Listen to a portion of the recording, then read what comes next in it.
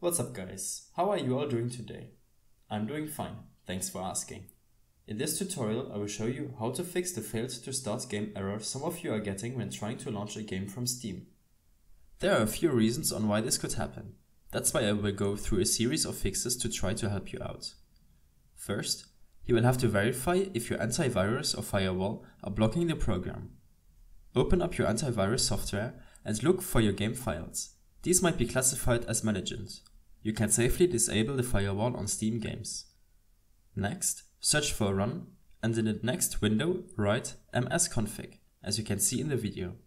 Here you want to go to services and first check the box at the bottom to hide the Microsoft services. The programs remaining are those which run on startup.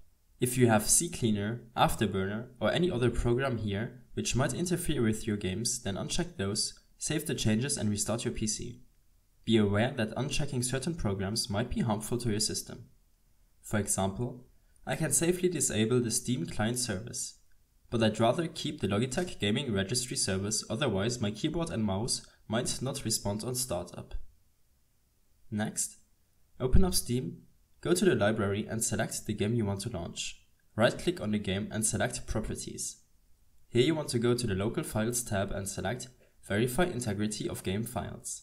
This will take about 2 minutes to complete, depending on the size of the game. Finally, open up your task manager and quit every instance of Steam. Now you can try to launch the game from Steam.